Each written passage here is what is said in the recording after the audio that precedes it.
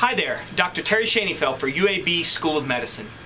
Concealed allocation is often confused by readers of randomized controlled trials with blinding. In this video, I'll discuss what concealed allocation is and how it's carried out, and we'll also discuss how concealed allocation is critical to maintaining the integrity of the randomization process.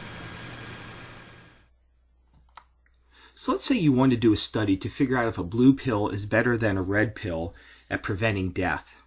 And the best way to do a therapeutic study is to do a randomized controlled trial. So you would randomize patients to a blue pill and a red pill, and you'd have an equal distribution of prognostic factors between those on the blue pill and the red pill.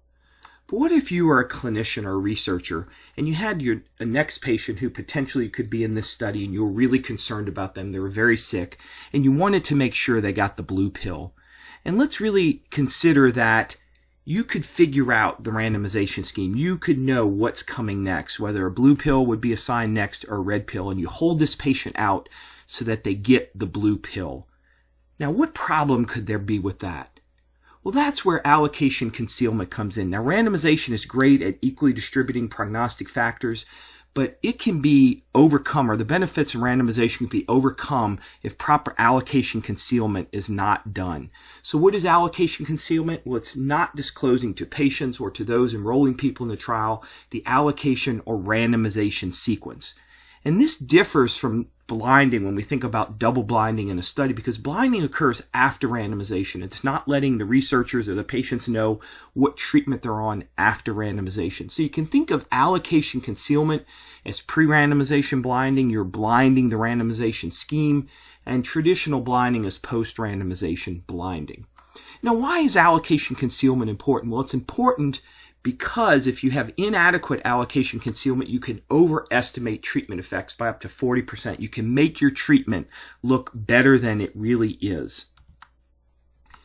Now, the other thing it does is help to avoid selection bias. And selection bias here is a little bit different than we think of in a case control study.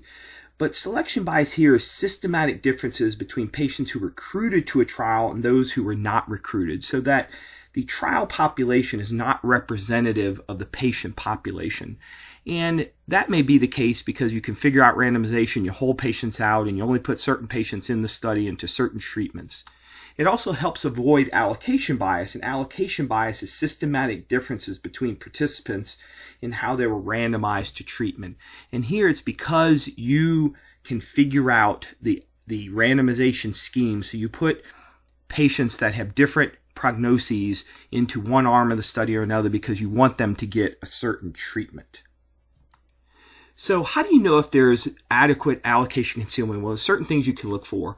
One of them is sequentially numbered opaque sealed envelopes. So the envelopes all have a number on it. When the next patient comes up, you grab the next numbered envelope. It's opaque so that you can't see through it and figure out what the randomization scheme is, and it's sealed so that you can't open it prior to enrolling the patient. Often pharmacies will control randomization, so once you enroll a patient, you call into the pharmacy and they disclose the randomization of that individual patient. Probably the most commonly done thing is calling into a central randomization center or the study center, and the central center will tell you which arm of the trial your patient is randomized to. Importantly, just use your clinical judgment. Does it look like the randomization scheme could be broken? If not, then you can be assured that adequate concealed randomization was probably done. So let's test your knowledge and see if you understand concealed allocation. Pause the video for a minute, select these answers that you think are true, and then restart the video to see your answer. So let's see how you did. So these two answers are correct.